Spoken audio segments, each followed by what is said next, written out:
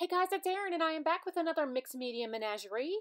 As you know, this is an artist collaboration with Laura, Nicole, and myself, where every month we choose a fun collection of strange things that we use to create some journal spreads in our Dina Wakley Media Journal. This month is sponsored by the amazing Artistro Paint Pens. Oh my gosh, I love these. We'll get more into that once we break into the goodies of this month. So we have our wonderful ephemera pack that was dropped by Nicole, and these lovely Artistro paint pens that pack a huge ginormous punch. I love them, but we'll get into those more as the journal goes. And then of course the Dina Wakley Media Journal. So if you play along with us over on Instagram and use the hashtag #MixedMediaMenagerie, you are entered into an automatic drawing where you could win a goodie pack like this for the next month. So if you want an amazing little package of goodies like this, be sure to play along this month with the prompts that we listed before. So look at all of this stuff. I cannot believe how much Laura packed into this amazing little package. My mind is just reeling, like, what am I going to use?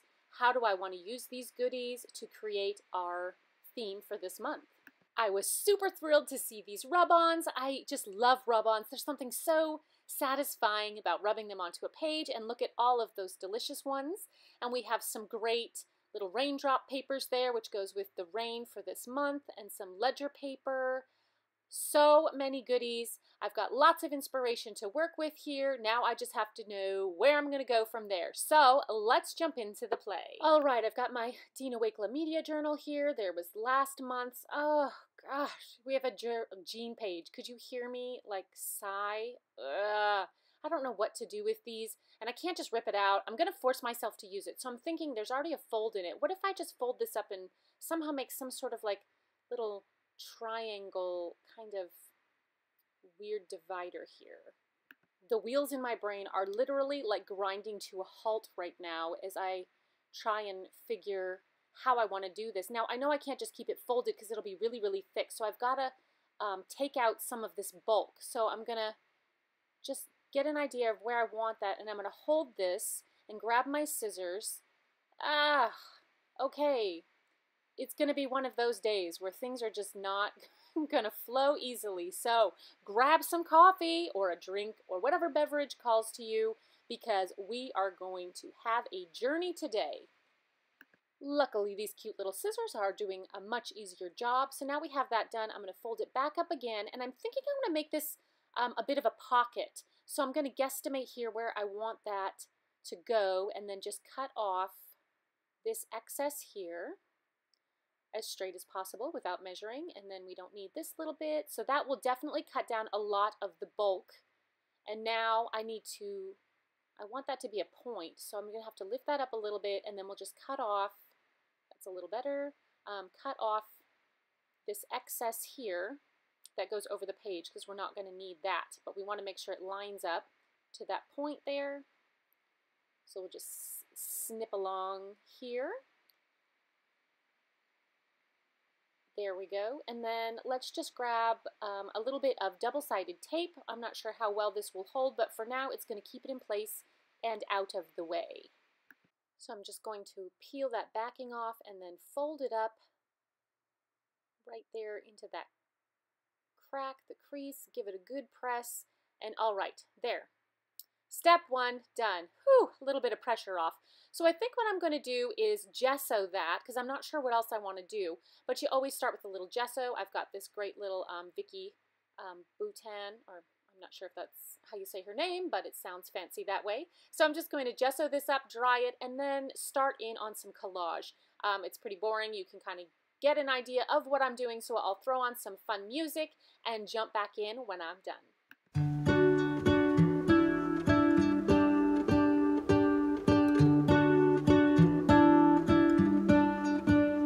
What if the world had more of your smile?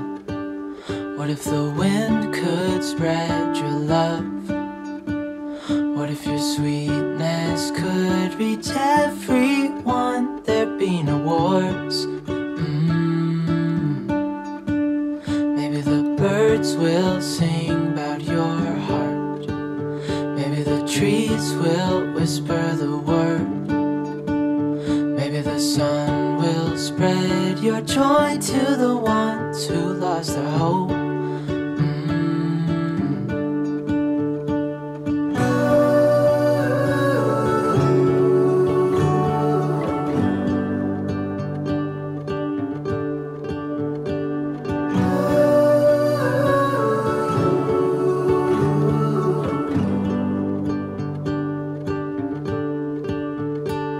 Fill my head with roses, I can't help but dream away, standing on a field with you and flowers everywhere. Maybe there is a star with your name. One thing I know is that there should be. There is no one a heart as pure, no, not like yours.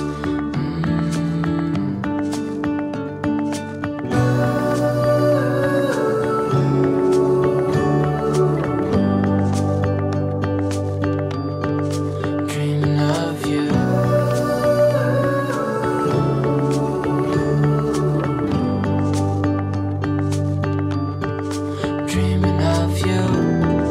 Dreaming of you.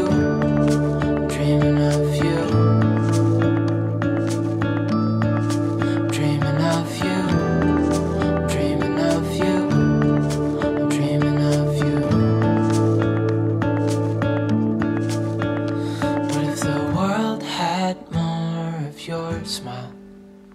What if the wind could spread your love? What if your sweetness could reach everyone? There'd be no wars.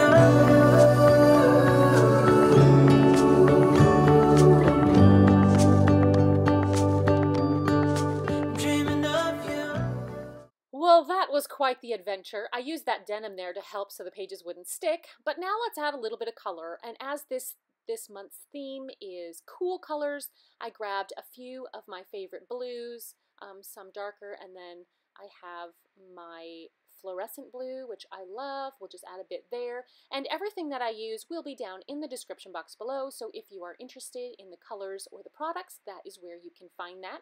So I'm just going to take some spray water here, and let's get inky, just get this color all over the spread. And now that we have all that matte medium on there, we're able to rub away or manipulate that color as we see fit. So I've got my fingers, and now I'm going to use one of the other prompts, which is a texture stamp. So I'm just going to pull up some of that ink and then rub it off onto my towel there. And it doesn't do a whole lot, but it does give a little bit of an interesting texture there. So we'll go ahead and dry that really good before moving on to the next step. While I was drying, I realized that I wanted to keep that kind of diamond more raw, I guess would be the good word. So I just took a charcoal pencil and marked that out so I don't add any paint as we go through the layers there. I took some of that bubble wrap that was just laying off to the side and picked up a little bit more of the color and moved it around the page. It's pretty much dry, but I'm going to continue pressing on, and now I have this beautiful lavender color from Charvin, and this movement just felt really good. It kind of looked like waves. I had no idea what I was going to do with the page, but just this movement, just that kind of crappy dry brush and moving the paint around just felt really good. And I found that a lot of what I ended up doing on this journal page was just movements that felt really good to me. So when you are arting, such a weird word. So when you're working in your art journal, don't always worry about what looks good and what doesn't. Go with what feels good. And if something feels good, do it so your heart can explode with joy. And for the top part, I just wanted to bring back a little bit more of that liquid ink. It was one of the darker blues, and my brush is still dirty with some of that Charvin paint, but I don't really care because I just want to get the white off that page. I'm just going to fill in this area here so it's darker, and that way I don't have any of that white peeking through. I'm going to leave where the vintage ledger paper is, but just the white that was showing through. I don't want any of that. So there we go. And then to cover up all of my hard work, we're just going to bring in some paint and a brayer. So grab some gesso, a couple of blue colors, and just brayer, and you know, till I feel like I've gotten all of that brayering out of my system.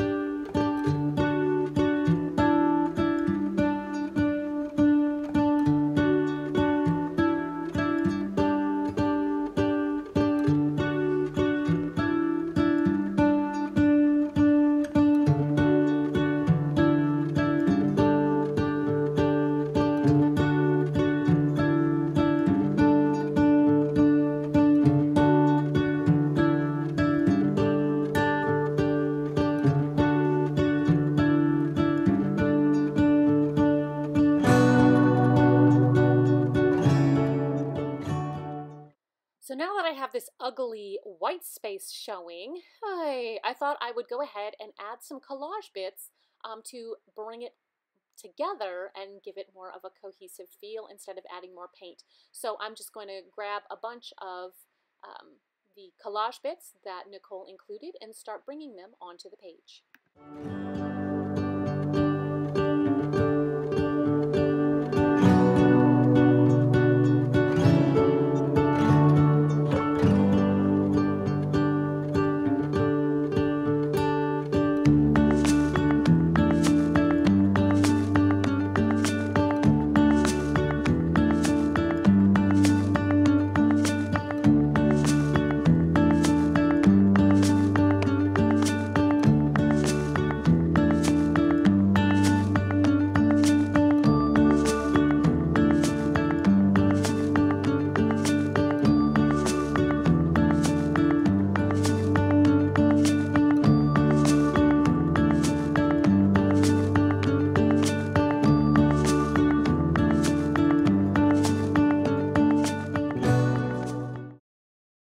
Now that I have matte medium over both sides and it's all dry, I'm going to bring back that texture stamp and a little bit of gray archival stamp ink and just kind of press that around the page to bring a little bit of interest and some added texture. So that looks about good. And I'd like to bring in a bit more of those beautiful collage pieces that Nicole added. So I'm just going to add a few of those around the page, and I like adding them kind of in that square so it pulls your eye around the page. You'll see as I go along. And I also love adding the pages along into that little flap there, so when it's opened it looks like it's part of that right side of the page, so everything flows together. So that's all I'm doing here.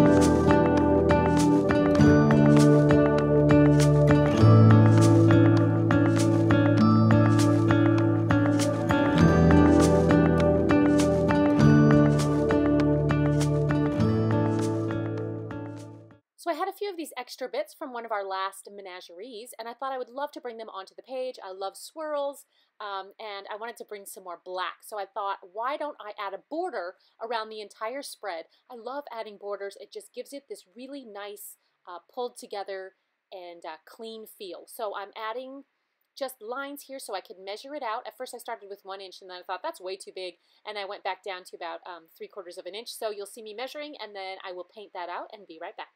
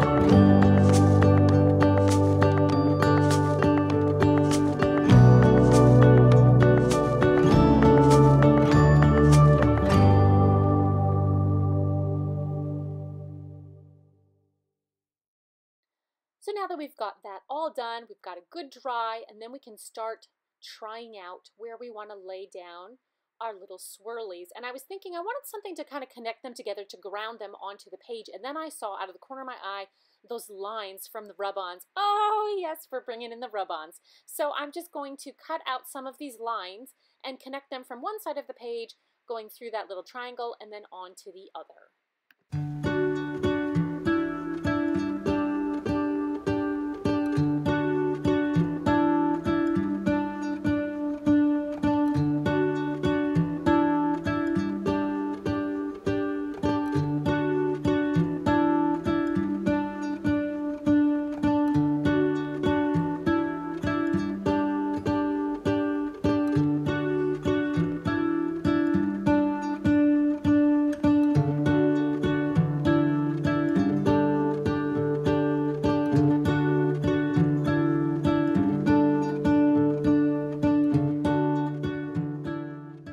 Nicole also included these beautiful swirly scripty ones, and this one had some beautiful writing on it, and I thought that would be another fun little element to add in between our circles. So I'm just sort of laying them out, and then I'm going to press those on as well. Quick and easy. I'm using the back of my tweezers because I couldn't find one of those little wooden popsicle stick things, but hey, the back of the tweezers works amazingly well and super quick.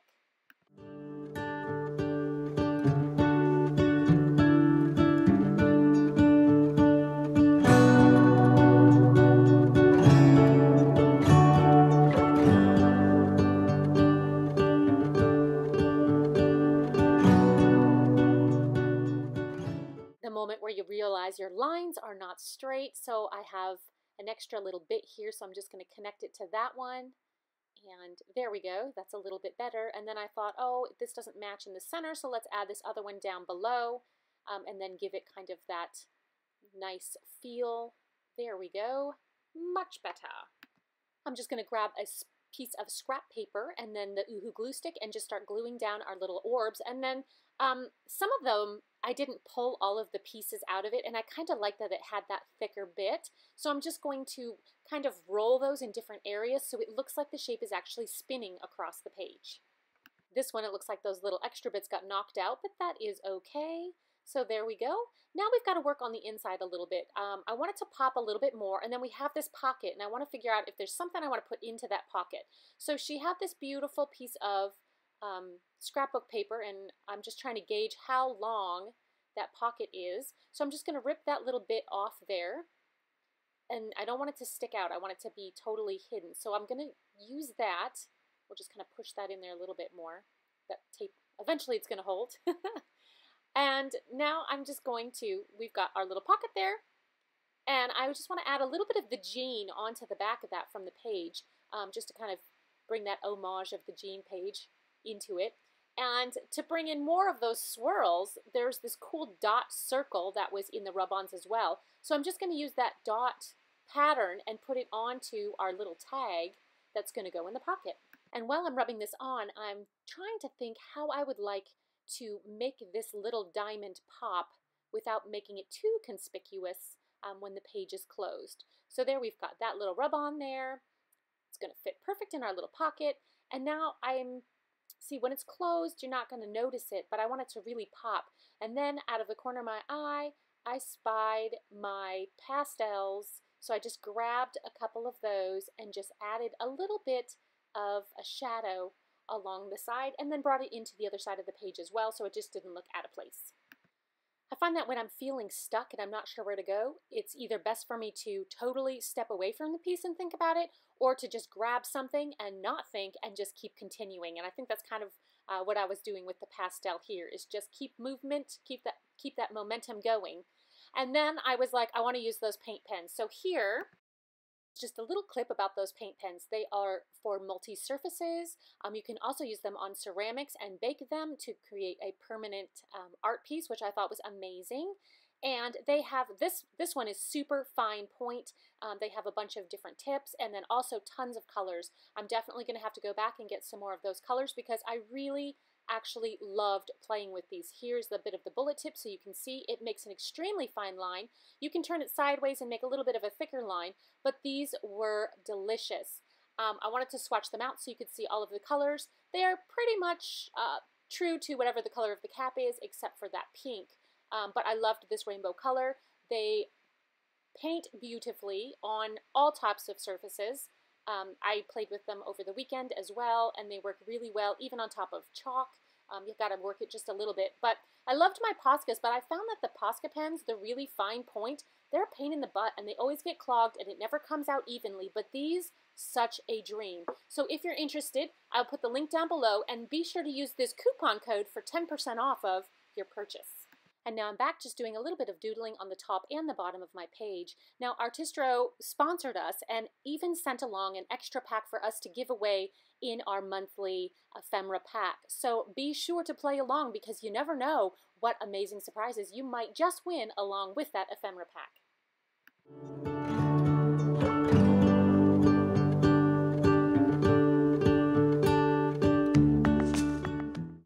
I wanted to add a little bit something extra on the inside, and actually my camera shut off. I did add a little bit of blue pastel on the inside to really make that line pop, but now I'm taking my white Artistro pen and I'm just scribbling in a beautiful quote I found about the rain, and just how you get to choose if you want to be sad about it or if you want to jump out and learn to play in it. So I just loved that, and here I'm just scribbling it along there to give a little bit of added interest to the inside of our diamond.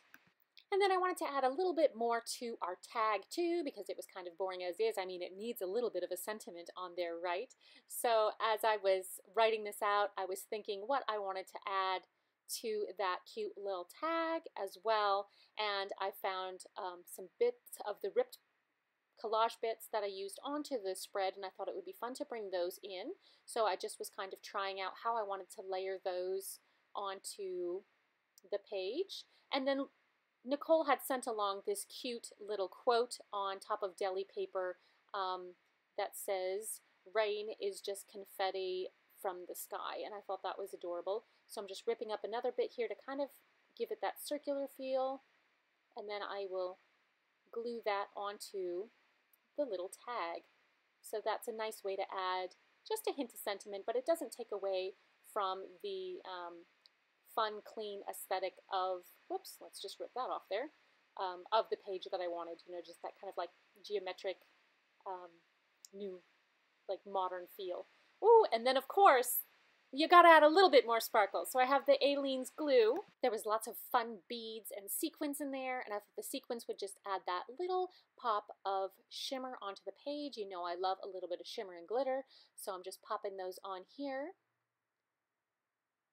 And then the last thing is we got to use that toothbrush. So I have some silver liquid acrylic ink, or high flow acrylic ink, excuse me, and I'm just going to add this onto the page. You can't really see it at all, but if I hold it up here, you can see how it does have some shimmer, which is so wonderful, and that is how I'm finishing up today's page.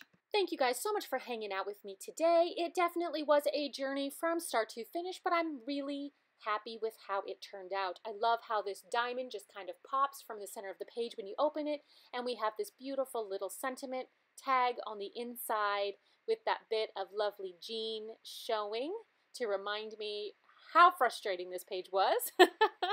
But that is the fun of art journaling, is when you look back and you remember the emotions and the things that it stirred up within you when you were creating it.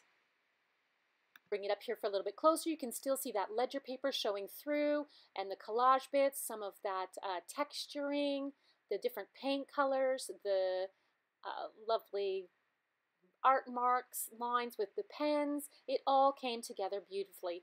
Thank you so much for hanging out with me. Be sure to check out both Laura and Nicole's videos. The links will be down below. And don't forget to play along with us so you have your chance of winning one of our beautiful ephemera packs and maybe some other surprise goodies. You never know, but you don't know if you don't play. Plus, we love seeing your art and how these prompts inspire you. So thanks again for playing along.